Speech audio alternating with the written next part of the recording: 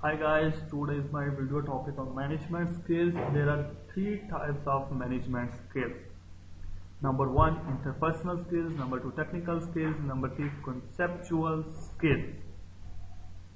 What is interpersonal skills? Interpersonal skills known as human skills.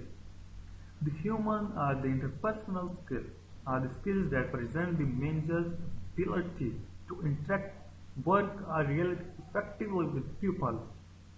These skills enable the managers to make use of human potential in the company and motivate the employees for better results. Number two, technical skills. What is technical skill? Technical skills are known as knowledge skills.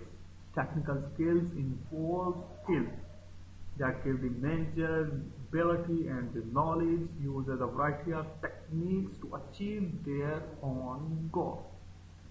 These skills are not involved only in operating machines, softwares and production tools and different types of products, market services and their own products.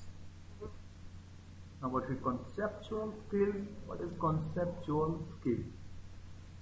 These involve the skills manager present the terms of the knowledge and the ability of abstract thinking and formulating ideas.